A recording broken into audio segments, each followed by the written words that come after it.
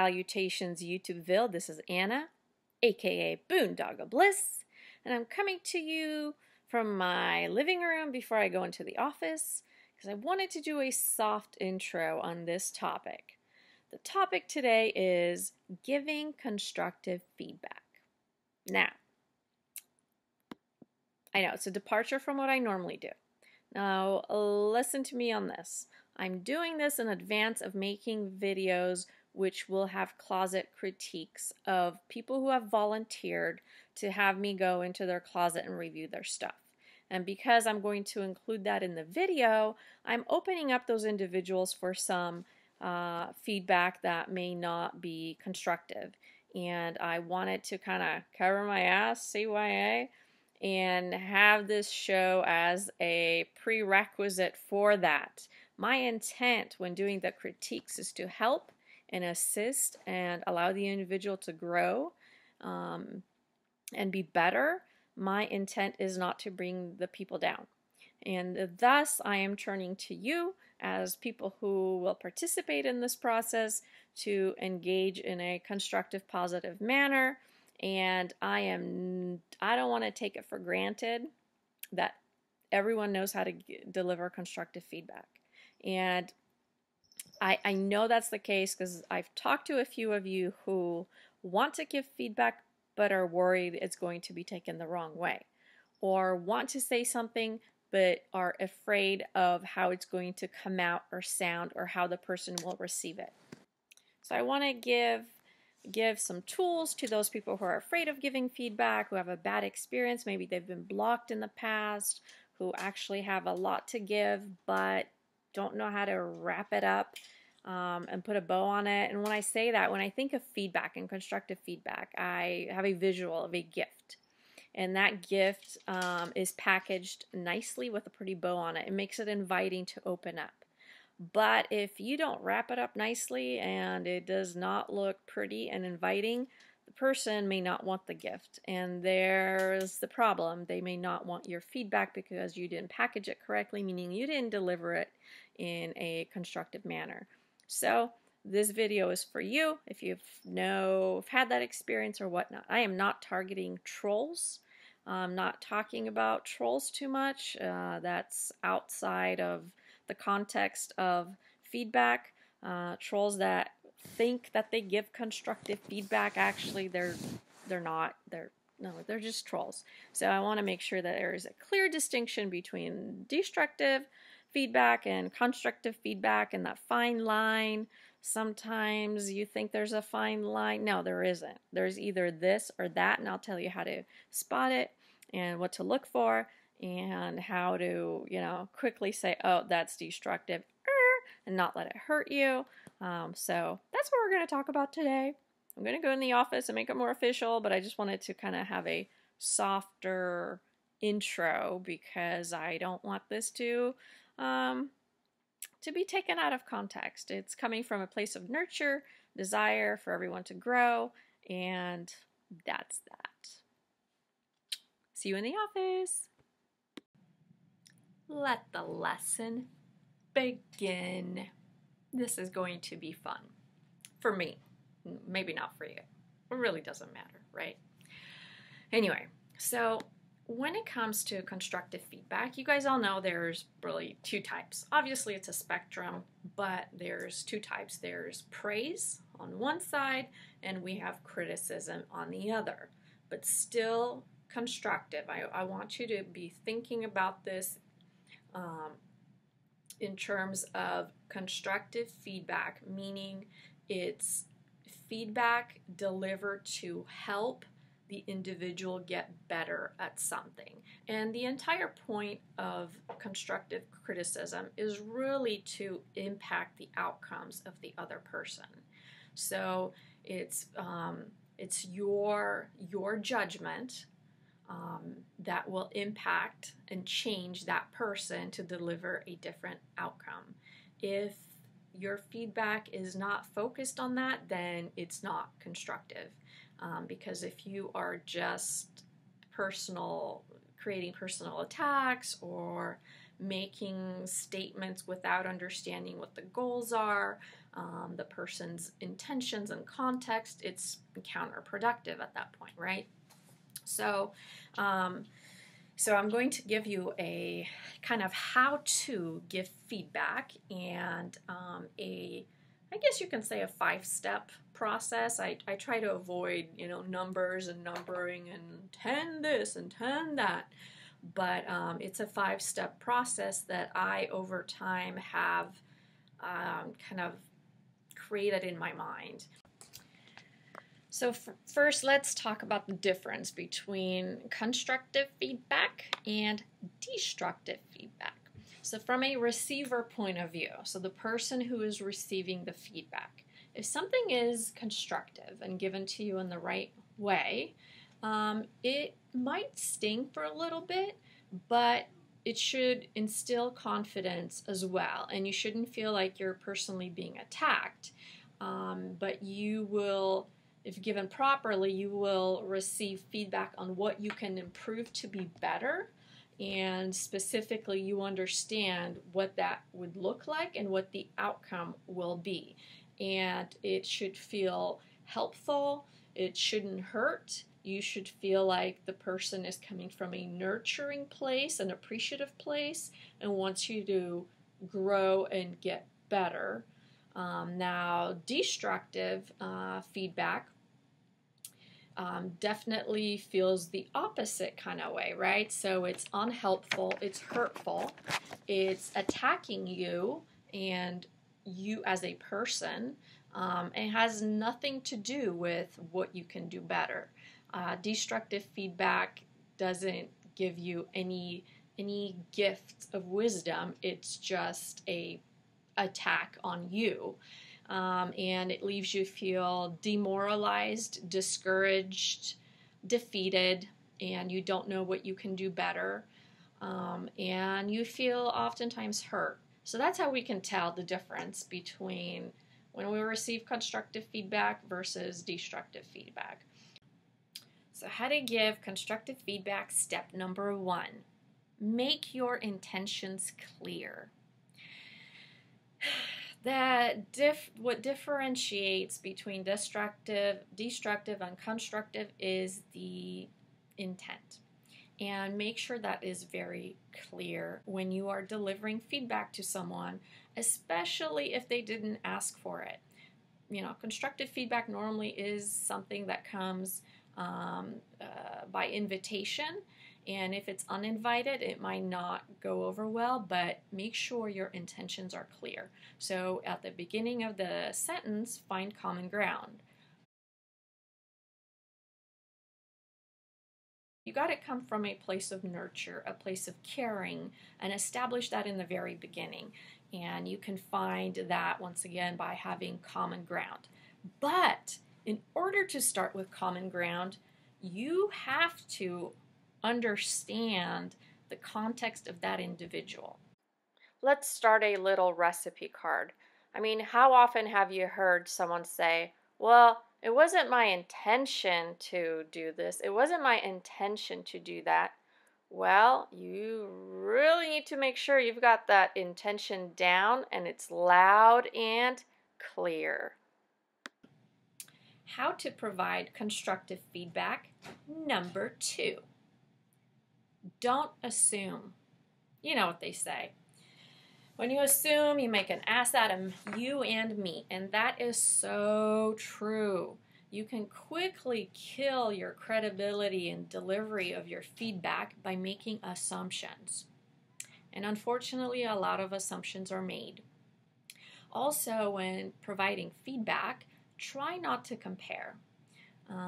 Comparing can really kill your credibility very quickly as well, because once again, you're assuming that that person wants to be like that person, and if that person wants to be the opposite of that person, there is completely no value to your feedback whatsoever. So remember that. Don't use comparisons when providing feedback. Now, how this can all apply even in your personal life. I know for a fact with my teenager, comparing is completely useless when giving him feedback. However, I know that he compares when he tries to justify his actions. That's a different story. But when I'm offering him feedback, comparing is futile, completely futile. Everything I say goes by the wayside when I compare. So I want to be heard, therefore I'm not going to compare, right?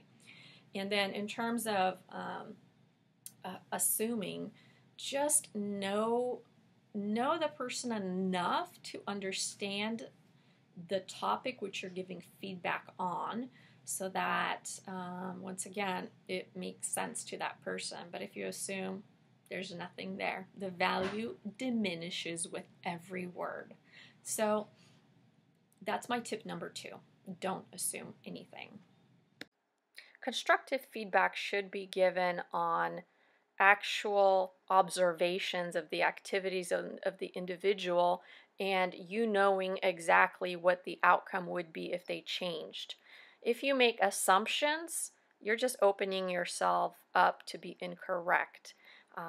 The assumptions come from your context and kind of your view. So if you're coming from a negative place, you're also showing your cards. You're showing what your insecurities are and what you are worried about, and you're projecting that on that individual. How to give constructive feedback number 3. Focus on the outcome, the issue, and the result, and not the person. If you focus on the person, you are not going to get a good reception. Let's just put it that way. Basically, you're making personal attacks and judgments on that person, and that is not going to lead them to change anything because you're not giving them anything useful.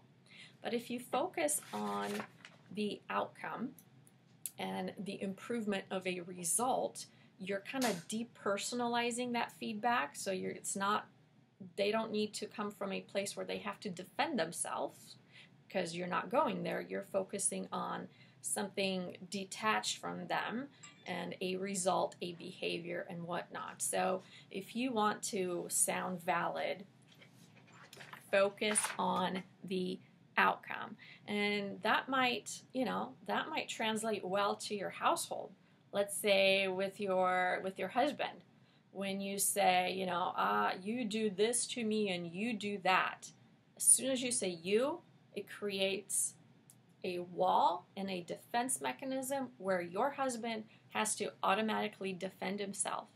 Same thing with any type of feedback you deliver to someone else. So focus on the outcome. Husband, I will do this if you do that. That goes a long way. Trust me. Trust me. Or husband, you're going to get some loving tonight if you help me with that. That will go better than you never do anything for me. You need to do this. You need to do that. So same thing with any type of feedback. And on YouTube, always remember, you don't know those people. And therefore, you saying anything personal won't hold any water. But if you focus on their outcome, their result, it may come across as productive if said in the right way. Depersonalizing the feedback does something really important. And what it does is it takes out the egos out of the situation. And, often feedback can feel like we're being attacked. By not personalizing it allows us to look at the actual outcome and the issue and how we can work together on making it better. And it takes the feelings out of it. And feelings, unfortunately, get hurt if you make it personal. How to give constructive feedback number 4. Be specific, not vague. A lot of people use generalizations and kind of have these inference statements, and you have to be specific. Otherwise, the individual won't know what to do that would lead them to change and won't know what the outcome will be if they do change. So you have to be very specific. You can say, if you update the length of this video, you will capture more attention because it's shorter and more succinct versus the length sucks. See the difference? Or let me think of something else. If you remove the constant interruptions by your cat, your video may appear more professional. Can you tell me what's wrong with that statement? Can you tell me what's wrong with that statement? Actually, I should do a quiz. There's an assumption in there, and the assumption is that I want to be more professional, and I don't. Furthermore, on this topic of being specific, make sure you're stating observations, not your interpretations. So, you know, an observation is a recollection of what occurred. You're stating facts, and you're not focusing on your interpretation or your analysis of what occurred. Tell what you've noticed, not what you think of it. And that's important, and that takes out kind of the emotion that can kind of sneak up on you, and you can accidentally toss that in there, further diminishing the value of your feedback. So once again, tell them what you've noticed and remove any thoughts of, I think this is what happened. No, there shouldn't be any kind of question on the interpretation. It should be the exact observation, recollection of what occurred, and then specifically what can be done to change it, and lastly, what is the favorable outcome they will receive. I see oftentimes on YouTube we receive feedback on what we can do better, but there really isn't any commentary on what outcome that will get us when realistically applied. Being specific and actionable when giving constructive feedback is crucial, because it's pretty much like you wrapped a gift really nicely, and the box is beautiful, the weight is heavy, and we're excited. And then we open the gift and there's nothing in there. There's no substance. There's nothing. So if you're offering a gift of feedback, offer specific, actionable solutions. There's nothing worse than saying, I know you can do better, I just don't know what that better is. I don't know how to be better. How to give constructive feedback. Number 5, make intentions clear. Oh my God, Anna, that's just like number 1. What's going on? You screwed up. No, I am repeating, and repetition is key. Make your intentions clear when giving constructive feedback. And you may have good intentions at the beginning of the message and you state it, but sometimes as your message is offered towards the end, there may be a loss of focus and you might transition to a different place where you really have a loss of goodwill and you're now getting to a destructive type of place. So always towards the end of the message, look at it and see, was this still intended to be helpful? So always circle back around and reread your message, and is it very clear? That's a very important one. I think sometimes you come from a good place and then you use some words or make a statement or interpretation or you add feeling, and it transforms that feedback into something that is no longer constructive. And so I always tell everyone at the very end, revisit the entire feedback language you used and see if the intention is still clear. And how do you know when it's not? Well, when you receive a block. When you get blocked, when you receive a hurtful person that's saying, oh, thanks a lot for nothing, blah, blah, blah, blah, and you're like going, what? I just gave you constructive feedback. It's not my fault you didn't take it that way. Well, I'm going to tell you something. I'm going to tell you a secret. It is your fault if they misunderstood it. That means you didn't send it correctly. That means you didn't voice it in such a way that they will find it helpful. So it's not their problem, it's your problem because you're the sender of the message. So always remember that.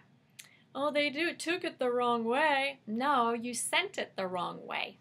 They didn't take it the wrong way. They received your gift, and whether your gift was crap or whether your gift was awesome, they received it the way you sent it. So always remember that. Remember that. You, as the sender of the message, are in control of how that message is delivered and how that intent is read. If you're worried that your feedback might not come across the right way, good. Worry and rephrase it so until it does come across the right way. So that's what I'm going to tell you. Before giving any feedback, there is value to seek understanding and getting additional information before you offer that feedback. There's a saying, it goes, seek to understand before you seek to be understood. And that is such a powerful statement, and it has a lot of value. So that's one thing I do recommend before offering any feedback. Make sure you've got all the information, you don't make any assumptions, and you clearly understand what the person's intentions are before you make your intentions known. If you leave gaps in your communication, which will appear as blanks to the other person, they just by nature will fill those blanks. And if they're not in a positive state of mind, they might kind of fill them with something negative. And that's how we arrive at those situations where the individual says, well, they took it the wrong way, or that's not what I intended. Well, because you left blanks for them to fill in, and they took it in a way that made sense to them. That is why clear intentions are so extremely crucial when providing constructive feedback and making it complete so that there are no blanks and the other person doesn't fill them with anything but what you intend them to hear and receive from you as a gift. On the feedback of internet trolls, and we'll use that verbiage pretty loosely on anyone that gives us feedback we don't want to hear. But I do want to differentiate between actual trolls and the people who have good intentions but just don't know how to give you feedback.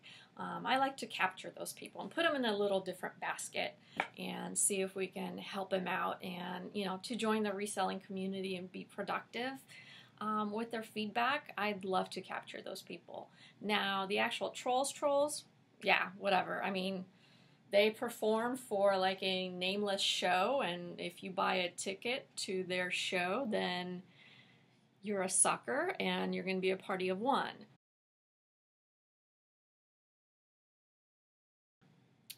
Don't forget, trolls are cowards. They hide behind an anonymous account with a fake username. Generally, there's no picture associated with their account because they're not willing to show themselves because they're scared, right? So always take that into consideration. If there's no actual person attached to the account, someone's just trolling. So what is my true intent of making this video? Well, my true intent is to get people to offer more feedback. I know there's a lot of people watching because I see the views and I see how long you watch. And I want to engage you more in providing feedback to those that ask. So whether it's me or whether it's the ladies whose closets we're going to review, I would love to get more participation. Your ideas can lead to an aha moment these ladies have with their closet, and it might not be me. It might be something that a viewer says that may strike a chord with them. So I just want to encourage us assisting ourselves without worrying that we're going to upset someone or we're going to hurt someone's feelings, and just reminding you, if delivered in the right way, feedback can be a gift, and I want to be throwing gifts around for those that want them. I really enjoy you guys a lot and our conversations. Thank you so much for watching. You guys rock.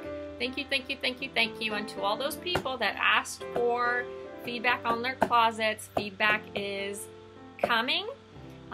Feedback will be in a video. Unless you don't want it in a video, please let me know. That's really important. I don't want to do something that will kind of freak you out by going on air and talking about it. So if you don't want it in a video, please contact me this week. Thank you so much. Greetings and salutations. Toodles.